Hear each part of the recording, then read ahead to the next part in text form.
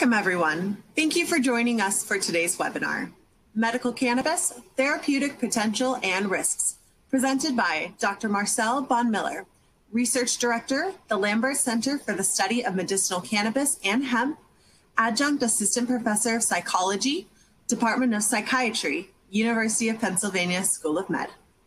My name is Alexis Corrales, and I will be your moderator for today's event. We are delighted to bring you this educational web seminar presented by LabRoots. LabRoots is the leading scientific social networking website and producer of educational virtual events and webinars. Before we begin, I would like to remind everyone that this event is interactive. We encourage you to participate by submitting as many questions as you want at any time you want during the presentation. Simply click on the Ask a Question box located on the far left of your screen and type your questions into the drop-down box. Our speaker will respond to your questions via email following the presentation. If you have trouble seeing or hearing the presentation, please click on the Ask a Question box to let us know that you're experiencing a problem. This presentation is educational and thus offers continuing education credits. Please click on the Continuing Education Credits tab located in the top right corner of the presentation window and follow the process to obtain your credits. Now, without further ado, please join me in welcoming Dr. Bonn-Miller. I will now turn the presentation over to him. Thanks so much for having me. Today I'm going to speak about medical cannabis, therapeutic potentials and risk. So first, just want to provide some disclosures prior to getting started. So I am, in addition to the overview that was given before, I'm also an employee of Canopy Growth Corporation, former employee of Zynerba Pharmaceuticals, and a former consultant for Tilray. And I also serve on the scientific advisory boards of the Lambert Center and the Realm of Caring Foundation. So as we get started, really the big question is, what is cannabis? Cannabis is talked about kind of this, large umbrella term, but really what we know is that cannabis is captures a lot of different things. And we really need to think about these individual components of the cannabis plant, of which there are many. So the cannabis plant, we know, has about 120 plus cannabinoids within the plant. THC is the most common. And the majority of research really has focused specifically on THC and highlighted euphoric effects among others. THC is really considered the primary psychoactive component of the cannabis plant. But there's a lot more to cannabis than just THC. Second most studied cannabinoid is CBD, or cannabidiol. And the research in this area has really been developing over the past 5 to 10 years or so, but we really still have so much more to understand. And that's just 2 of the 120 plus cannabinoids in the plant. There are others, and here are just a few: THCV, CBG, CBC, and the list goes on. And the research on those individual cannabinoids or combinations of these cannabinoids is really in its infancy at this point, with only a handful of studies really going further down this list. Beyond the complexity of the plant, there's also complexity of formulations. So, as you see in this slide, when you think of cannabis, you're thinking, probably traditionally on the top 2, right? The plant or the flower from the plant. But there are so many other things. And, here's 2 examples of, edibles and extracts. So many different ways you can formulate these cannabinoids, extract them from the plant, put them in all sorts of different products.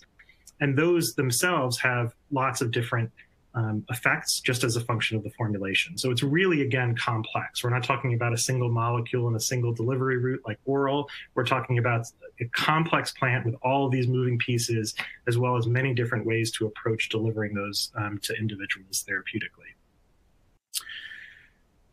To add to the complexity is the cannabis legal landscape. So here is a map of where we currently are. These are states where cannabis medical cannabis is legal. Those in green are those that have recreational and medical cannabis laws. Those in blue are those that have straight medical cannabis laws. But beyond these, there are also lots of other states that have more specific or nuanced laws. They may not have legalized medical cannabis broadly, but they may have put allowances in, for example, for CBD oil for seizures in children. And so when you fill those states in addition to these states listed here, there's really only 1 or 2 states that have no cannabis laws whatsoever on the books. The important thing and the kind of complexity here, right, is that each of these states creates their own laws. This is a federally illegal substance. And so each state is kind of taking the bull by the horns and creating their own legislation around it. But because of that, there's lots of variability between states. So this is a cartoon that I always like to put up and I've had in my slides for a while. Early on, it used to be kind of a joke, but now it really is the standard practice, right? Your condition is serious, Mr. Reynolds, but fortunately I scored some excellent weed that should alleviate your symptoms. This is where we're at, right? And the problem is that interaction is one that, is occurring more and more, but with very little evidence to support it. And that's really where we need to build up the research side. So here's an example of what I'm talking about. So each state creates its own laws, as I talked about before, and has a list of conditions, typically for which medical cannabis can be used. The problem is that there's actually very little research, and most of the addition of those conditions is done so by lobbying rather than based on the research. So on the left are what we have a decent amount of knowledge about, for which there's been literature that's built up over time. We have, what is considered the gold standard in scientific research, these randomized double-blind placebo-controlled trials. So we know, a decent amount about THC and nausea and vomiting, THC and pain, a combination of 1-to-1 THC and CBD for multiple sclerosis, as well as CBD for pediatric epilepsy. Those we have a decent sense that these are, therapeutic formulations that have been shown to work for these indications. On the other hand, on the right-hand side are where the gaps are. And, they vary in terms of how big of a gap we're talking about. So anxiety, for example, there's actually while lots of people use cannabis or different cannabinoids for anxiety, there's actually very little literature. Just a handful of clinical trials, pretty small scale at this point, that have looked at cannabinoids and anxiety, and most of them point to CBD as potentially helpful.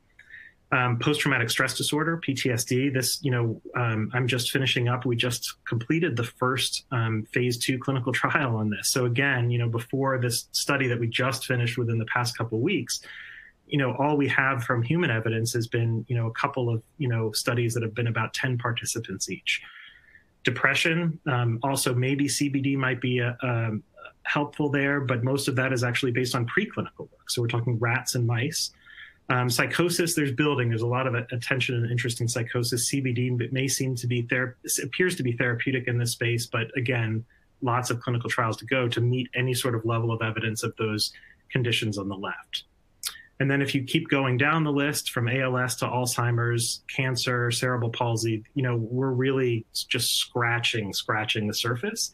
And this is really important because, we need to do these large-scale studies so that we understand formulations, concentrations of cannabinoids, dosing, and all of these different pieces of it so that a doctor, like in the previous slide, who sees a patient can say, oh, you have X condition, I know that, a combination of this and this is useful and you should start at this number of milligrams and move up, and you should be concerned about drug-drug interactions for this and this. And again, we're not there for those conditions on the right.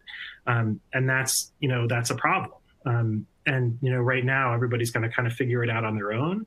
And, an important part of this is that the placebo effect is quite high. There's a lot of expectation that cannabinoids work for these different conditions.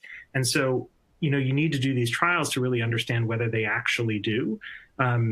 Because a lot of people, just from the hype, just from that sort of expectation, can feel better, even though it might not be actually the cannabinoid formulation that's doing it. So now I'm going to get into a little bit of what we do know. And these break down into different types of research. So there are reviews, product regulatory research, case studies, observational studies, experimental studies, and clinical trials, the sort of gold standard. And they all are kind of pivotal in playing a part into building a base for our understanding here. So an example of a review, this is one that was done and published a couple of years ago now from the National Academies of Science called The Health Effects of Cannabis and Cannabinoids. And this sort of is a synthesis. This is available online. I believe it's free. It's a synthesis. All the experts got together, looked at all the literature on cannabis and, came down with this is what we know for these different conditions. This is the effect of THC, this is the effect of CBD, or whatever it is, and kind of highlighted the gaps that remain. Now, of course, this field is now growing so quickly that, this is already outdated. From this publication, the researchers determined that there was not enough evidence or, conclusive evidence to determine the effects of cannabis on epilepsy. But then just a short time now, we have a drug approved, Epidiolex, specifically for certain types of epilepsy, Dravet and Lennox-Gastaut. And so that evidence is there. So these reviews need to happen often and update, especially with all the stuff that's going on. Here's another one that I was involved in that can be more specific. So there are some reviews that are just very specific on certain endpoints or conditions. This one's about PTSD. There have been some others since. Here's the literature talking about PTSD and the different components of PTSD. This is what we know about depressed mood. This is what we know about sleep. This is what we know about fear extinction, et cetera. And so these review papers, that are endpoint or therapeutic condition specific can also be helpful, but again, need to happen quite often as this is a burgeoning area of research. Then kind of the next piece is product studies. And these are sort of regulatory studies, really kind of getting a sense of what's going on out in the market. So remember, cannabinoids traditionally are not regulated by the Food and Drug Administration. So some people may be shocked by that, but with a couple exceptions of drugs that have been approved by the FDA, Epidiolex, Syndros, and Dronabinol, any other cannabinoids that are out there sold in dispensaries, bought online, there is zero FDA oversight currently. And as such, you know a lot more about the Hershey bar or the pack of Doritos that you buy in the convenience store than you do about the cannabis that's being purchased online for therapeutic use or otherwise. Here's an example of a study we did looking at the accuracy of labeling, right? So really producers can put pretty much anything they want on the label, and there are no standards that are enforced in any way. And here we found that 70% of CBD extracts that are sold online were actually outside of the range of what they labeled. And so in this case, we gave plus or minus 10% as a margin of error. So if you were within 10% of the CBD content that was on the label, we considered you accurate. And again, 70% of those fell outside of that. So this is a real problem. There are some oils that people are buying that have a lot more CBD in it, which is a little bit less of concern. But there are also lots of oils and expensive ones at that have considerably less or even no CBD in it. And then there are lots of oils we found, about 20% or so have THC and in some cases, decent amounts of THC in them without labeling it, right? So this is, again, a problem where you have, individuals that may be unknowingly dosing or using CBD, using THC in these CBD extracts. And people can have very different reactions or adverse reactions to that. And that's why it's really important to have that labeled. So now as we kind of move past the sort of review and regulatory side, then we start thinking about clinical development. And really the first stage of that are case studies. So this is kind of where all research starts. This is a couple examples here on the screen of individual observations or series of observations about what's going on at an individual level. So you could have an individual that has had a bad experience, or an individual that tried CBD and had an excellent response in a condition that hasn't really been documented before. There's a series coming out that I was involved in looking at 3 patients that tried CBD for Fragile X syndrome and showed improvements in Fragile X symptomatology following use of different CBD products. And that's sort of the first step. You want to say like, hey, look, there's this thing out there, people should be looking at this, kind of an initial flare, if you will, to the field. And so these case studies are really important for documenting that.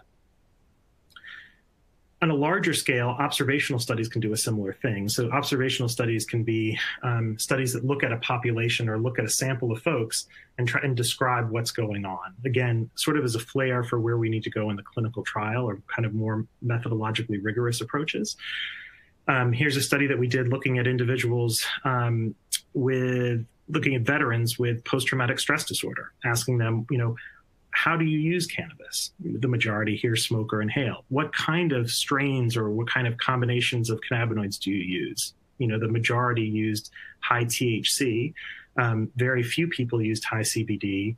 And to me, a little bit surprising is that a bunch of people just said anything. They'll pretty much use anything available. So again, this is sort of, from these data, maybe THC is something worth investigating for PTSD as an example. And this is, again, not the only approach, but this is one approach to kind of get a signal of where to go in these more rigorous trials. Other ways of looking at epidemiological or observational data is from an epidemiological standpoint. So this is a study where we, within the Department of Veterans Affairs, they track substance use disorders, cannabis, cocaine, opioids, amphetamines, and look over time at the prevalence of those. And in this study, we found that among individuals with post-traumatic stress disorder, not only was cocaine the number one abused substance up through about 2008. Those the FY means fiscal year. But after that, you see cannabis, right? And this is, again, problematic cannabis use, which is the only thing that the Department of Veterans Affairs tracks at the moment, increasing, exponentially. And of course, that's on track with, legalization in different states. So again, this doesn't mean everything. This is just one, data point, but another way to look at these observational data. So you're not going out dosing individuals or anything out. You're just kind of taking a landscape view of what's going on out in the world. And then you can also do group comparison studies. So here's another observational study where, again, you're not dosing anybody, but you're looking at individuals with autism, some of whom use cannabinoid therapy and some of whom don't, and really looking at, what is the difference between users and non-users? And in this case, it appeared that individuals who use cannabinoids, individuals with autism who use cannabinoids, had improved quality of life, improved sleep, anxiety, and depression.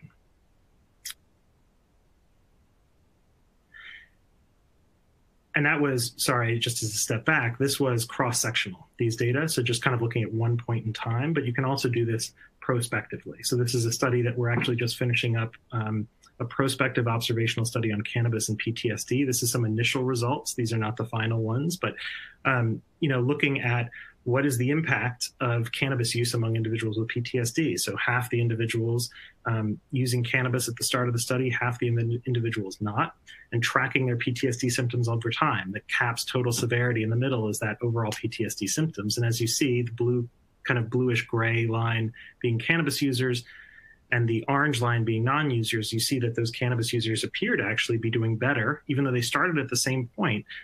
After you look at them over the course of 12 months, they appear to be doing better than the non-users. And then you can break that down by symptom cluster and kind of see where these differences might be lying, for example, in negative alterations in cognition and mood, as well as arousal and reactivity.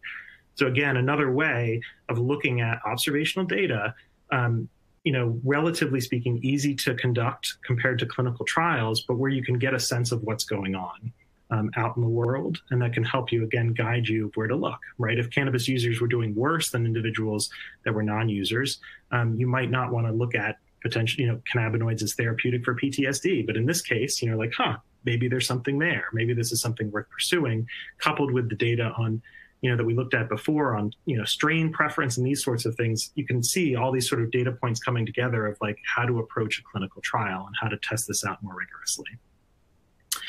So is this really all we have? No. But really the needed studies are a pain to complete, right? So what we've talked about are kind of the easier stuff. It's not easy by any stretch of the imagination, but once you start moving from these observational, epidemiological, product safety, and review studies into the clinical trial space, it gets significantly more challenging. And the reason for that is because cannabis in most preparations remains federally illegal. It's a DEA Schedule I drug.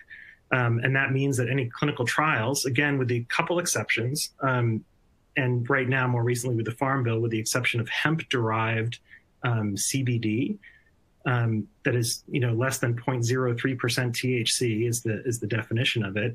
With the exception of that, if you're studying THC, you're studying a one-to-one combination of THC and CBD, you're studying any sort of other variations there, even CBD that's synthetically derived, anything in that, you're Schedule I, and you remain in Schedule I, meaning that each site has to have a Schedule I license from the DEA. The DEA has pretty strict oversight into the production all the way through to dispensing of the product. There's specific applications that each site in the clinical trial has to do, safes that the product has to be stored in some cases bolted to the floor with special inspections and security. And then there's also limitations on where you can get the product from. If you want botanical product, you have to get it from the National Institutes on Drug Abuse, or you could get it from some pharmaceutical companies, but it would have to be their pharmaceutical product, or you can synthetically manufacture it. So again, this is within the United States, this is an issue. Other countries have very different rules and regulations. So it's easier to conduct trials, for example, in Australia or in Canada, because they don't have the same scheduling of cannabis or THC. And so, with these hoops, these are not barriers, these are really hoops that drag the process out.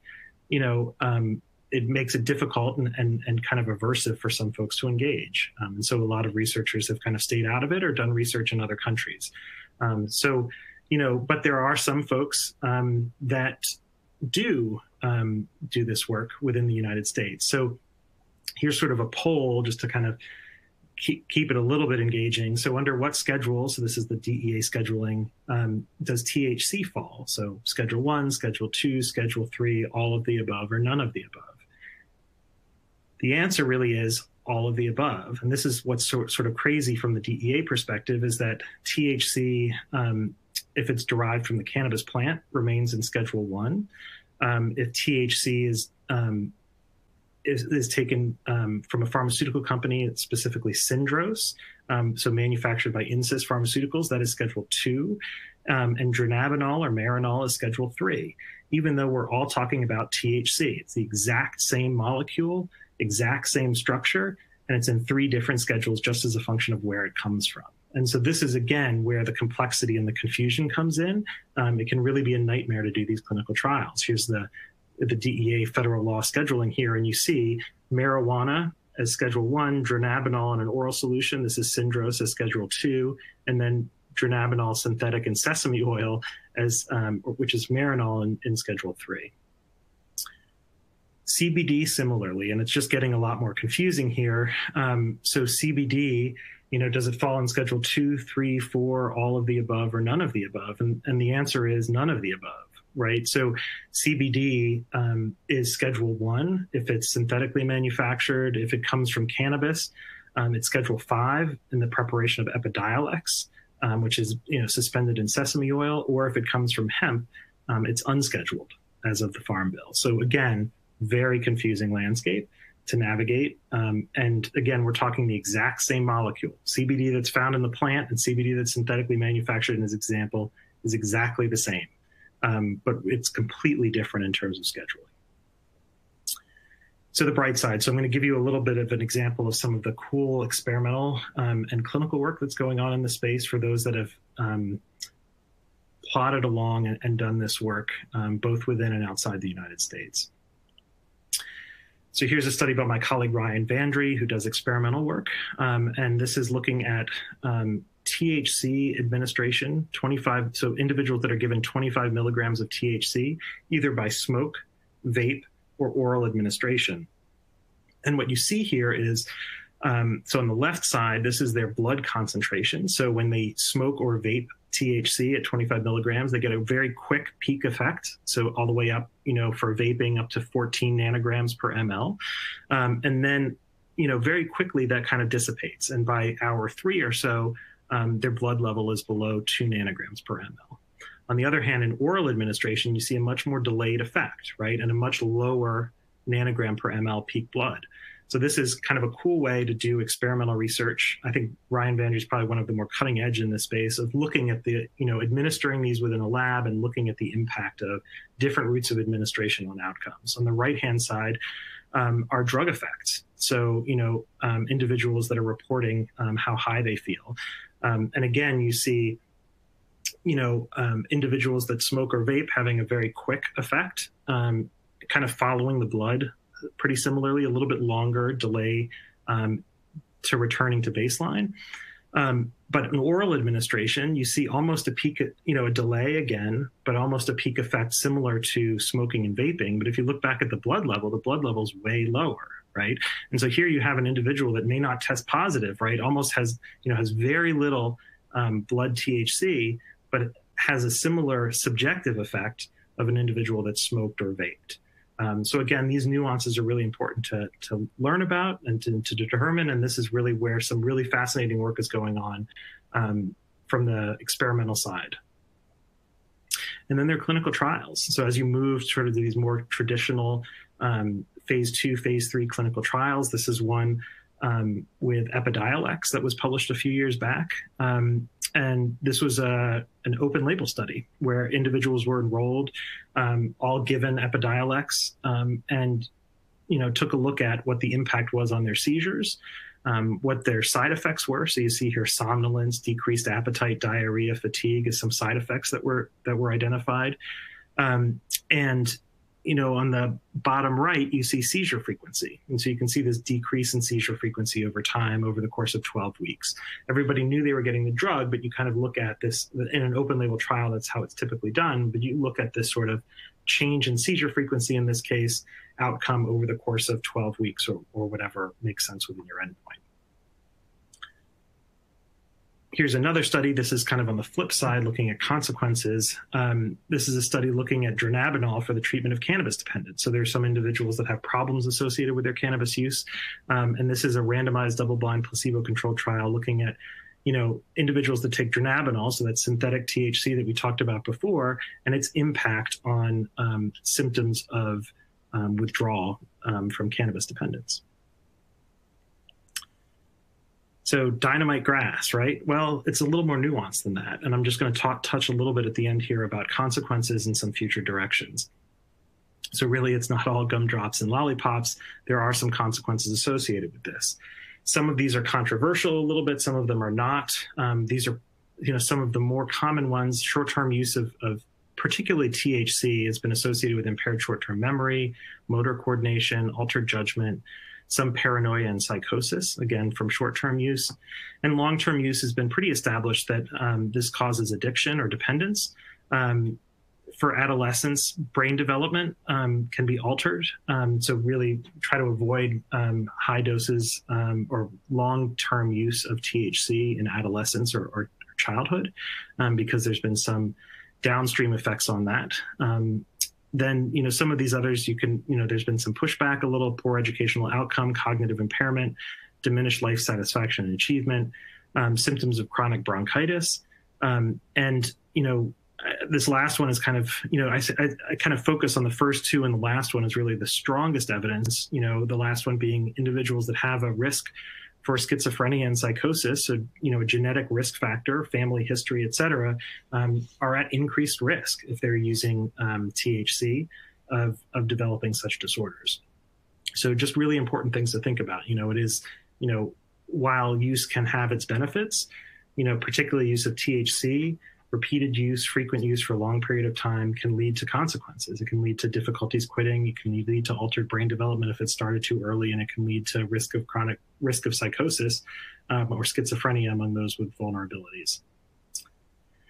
So here's an example of this, sort of the consequences side from an observational standpoint. This was a study in a medical cannabis dispensary among adults, where individuals self-reported on symptomatology. Briefly, this was about 217 people, majority white. This was conducted in the San Francisco Bay Area. And there's just some background again on education, marital status, et cetera.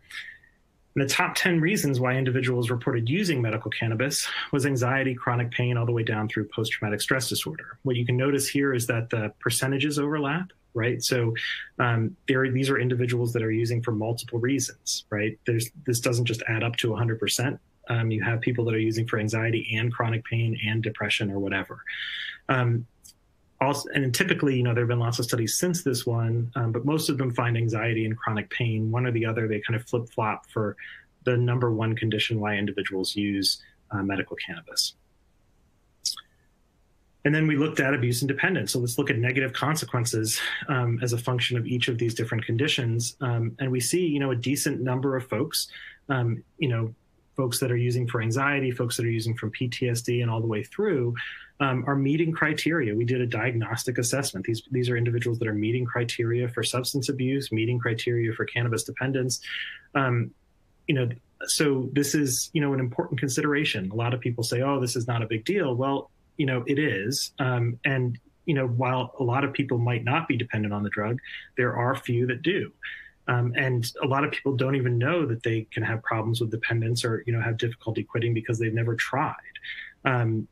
This characteristic of dependence is, to increase tolerance, needing to use more and more to get the same effect, craving during times that you're not using, when you stop, having withdrawal symptoms, and these withdrawal symptoms last quite some time. So again, important to think about within this, are these negative consequences and to track them. Another study here, this is a study looking at individuals with PTSD, all the individuals with cannabis use disorder or, dependent cannabis use, some with PTSD, some without. And again, we find, individuals with PTSD may be at higher risk. These are individuals that are more likely to use for coping reasons, more likely to have withdrawal during discontinuation, more likely to crave during times that they're not using. And so these are the sorts of things that are important to track, not just in the general population, as we saw before, but also some certain specialized populations may be particularly at risk. If one were to go down the path on these negative consequences of quitting or attempting treatment, it's pretty difficult. Our treatments for cannabis use problems or heavy cannabis use are not that great. Relapse is very common. Among about 63% of people receiving motivational enhancement or motivational interviewing and cognitive behavioral therapy. So these are two treatments, which we'll talk about in a second. Relapse within 4 months, 72% by 6 months. In another study among cannabis-dependent outpatients, we see up to 71% lapsing within 6 months. So that's using again. So again, these are people that are, a subset of the population that really want to stop using, have difficulties using, and they're not that successful.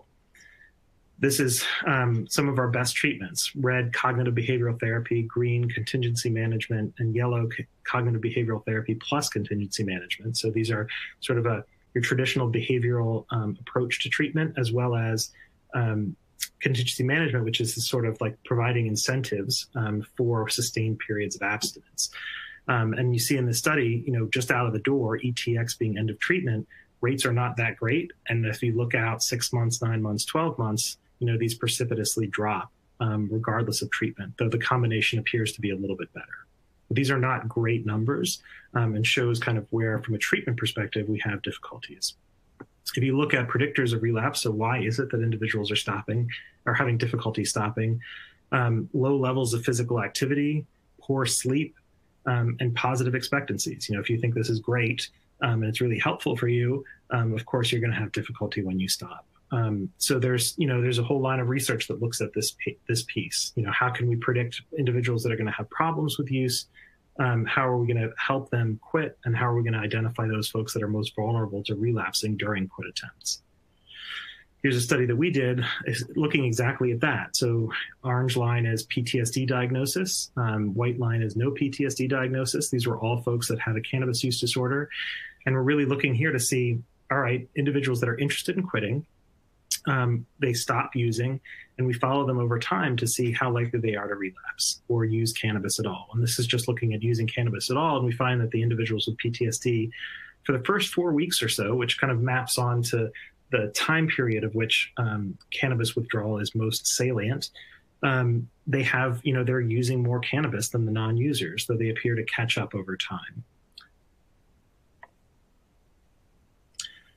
So let's look at the clinical landscape and implications. As we start stepping back, so that's the kind of negative consequences. Where does this all kind of connect together? Is patient care, right? We really need to understand this from a patient care perspective. And here is one study where we looked at physicians, right? So what do physicians think of all this? And this was really asking physicians about what they think about cannabis in terms of post-traumatic stress disorder and anxiety. So some of those two of those top 10 conditions that we talked about before that individuals use medical cannabis for. This is the kind of breakdown of the sample. And this is probably a terrible chart, but really this is something, because of these gaps, because of the gaps in terms of what we know therapeutically, the fact that we still need to figure out a lot in terms of dosing, and coupled with that, the negative consequences that are definitely a real risk, particularly among heavy users of THC. You have a lot of individuals, a lot of physicians on that space that don't believe it's safe to use cannabis for these conditions, and are very unlikely, if you see kind of towards the bottom, prescribing cannabis for PTSD or writing a recommendation, right? Never or not at all is the majority of these physicians, because again, the data aren't there. And while there are lots of individuals that believe, and have personal experiences, and we really need to bridge this gap, or else physicians are not going to do it, right? Physicians are used to traditional medication where they need to know exactly what the formulation is. We know the consistency of the product over time. You know that it's safe to administer, you know how much to administer and over what period of time, and you know what drug interactions there are to be careful of. So again, that coupled with the negative consequences, which are real for any drug, right? And including cannabis, you see hesitancy from the physician side in terms of engaging. In this study, we looked at, this is kind of plays it out, right? So in the previous study, we saw that a lot of, so the second from the top, conducting formal assessments of cannabis use or problems, half of the individuals or the physicians really don't even assess for problems. And again, this is where the knowledge base translates is to medical records. So this is a study where we looked at all individuals that we identified as having a cannabis use disorder in this particular group. So that's the 100% on the white bar on the left. So this is a group of all people that have problems with cannabis use, and we look in their medical records, and only 23% of them have that identified in their medical records at all. So again, this is that gap. If you're not assessing as a clinician for problems associated with use, we're not able to track, right, from a meta level what's going on and be able to assign treatments or know treatment need across a healthcare system. And so ways of doing that, ways of intervening are very simple. You don't have to do full-blown assessments. There are little things that can help you get an idea. This is a great instrument developed, 9 years ago now, by Simon Adamson, 8 questions called the Cannabis Use Disorder Identification Test Revised. 8 questions, people fill it out, and with a pretty decent accuracy, it can identify individuals that have problems associated with use. We then thought, well, 8 questions might be too long, right? There are lots of settings like primary care. You see the doctor for 2 seconds, you see an intake for 2 seconds. So we narrowed it down to 3 questions. And now, in 3 questions, similar sort of ability to detect problematic use. 3 questions, we can get a score. We have a cutoff score here, for this measure, 2 or higher. It's much better than flipping a coin. You can, with a score of 2 or higher from this, you can really identify people that are likely to need some intervention or have some problems with use. So again, important things from a clinical standpoint and how the rubber meets the road here. And then finally, from a treatment approach, we talked about cognitive behavioral therapy, motivational interviewing, contingency management, but learning from a treatment perspective, those problems that subgroups have. So we looked at that PTSD graph, and we saw that individuals with PTSD, at least for the first 4 weeks, had greater difficulty than those without PTSD. Maybe from a different study that was because they had more craving or withdrawal. Then there are treatments that have now come up recently. This is one by Sudi Back, specifically targeting these subpopulations. So this is a concurrent treatment for post-traumatic stress disorder and substance use disorder. So let's, hone in on these populations that are at greatest need and figure out treatments for them. So instead of leaving on a negative note, let's talk about a positive note. So where are we going from here? This is pretty much the end of the talk. Just a couple quick slides on future studies that are coming up and landing soon. One is the study that I've been involved in as principal investigator, looking at cannabis concentration and PTSD symptoms. So really having 76 veterans with treatment-resistant PTSD, and assigning them, administering the drug, giving them high THC and a high CBD, so kind of like a 1-to-1, a high THC and a low CBD, a high CBD and a low THC, so kind of the inverse, and a placebo. And here, giving it to them for three weeks, using ad libs, so they can really just kind of self-titrate to what works for them. After 3 weeks, they stop. We have a washout period, so we can see that sort of the important thing, right? The therapeutics on the first 3 weeks, and then when they stop using, how do they do, right? Those are the sort of dependence and discontinuation and withdrawal problems that are, again, really important to look at. We really need a balanced approach when we think about medicine. And then after those 2 weeks of washout, then they are re-randomized to another condition, which they use for 3 weeks, and then again, 2 weeks of cessation. So in this study, we're looking at PTSD, suicide, functioning, and also, like I said, negative consequences. So again, let's take a balanced approach to this and really try to understand it. So that study just completed and we'll be publishing this year. And another study from a former postdoc of mine down at VA San Diego. This is the first actual study that the Department of Veterans Affairs has funded in the cannabinoid administration space, which is really exciting.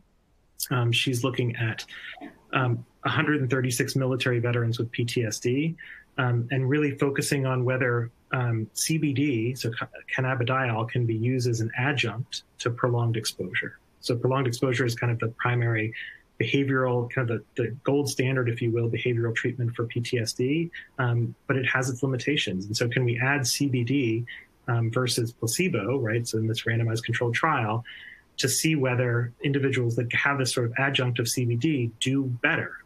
Are they able to stay in treatment longer? Are they able to, have a reduction in symptoms quicker? And we look at this with primary outcomes like the CAPS-5, which is the kind of diagnostic standard for PTSD, as well as other secondary outcomes like the PCL, and then safety and side effects again. So this is starting, actually, I should say, initiates in the spring 2019. It's been delayed. And again, this is your exact issue, is that these studies are hard to do. And there's lots of hoops. And so this study, has been in the works, after receiving funding. It's taken a year to get it off the ground. And that's the difficulty in doing it. But, for the strong-willed and those with grit, you can make it through it. And so that's that's pretty much it. So I'll leave it there. Thank you.